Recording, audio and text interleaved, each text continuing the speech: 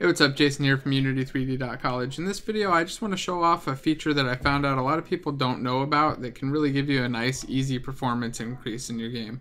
So here I've pulled in the Urban Construction Pack. It's one of my favorite assets from the asset store. It's a nice little city. See right here. Relatively decent sized demo scene. But when I hit play, I want you to take a look at the debug statistics here. Let's take a quick look. So here you see we're at 383,000 verts, just kind of looking right here. And one of the issues is that a lot of stuff is being drawn that is actually not visible because it's blocked off by this. So if I go to the Overdraw view, you can see all of this stuff back here is actually being drawn. Don't really need any of that drawn. So to change it and to fix this up, all I need to do is go to Window and Occlusion Culling, and then hit bake. This is going to bake some occlusion data.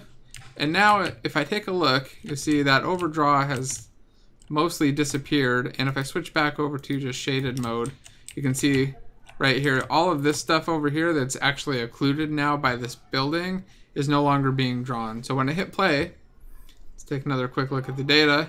And you see that our vert count has dropped by, I don't know, about 33% or so, somewhere around there. A nice, pretty big performance increase. And now the results will vary based off of your scene. If it's a big, wide open scene with nothing occluding and blocking stuff, you're not going to see any benefit. But if it's a city or an indoor area, you should definitely try out occlusion culling in your project to see what kind of performance increase you can get. Thanks for watching, and if you like this video, don't forget to like and hit subscribe.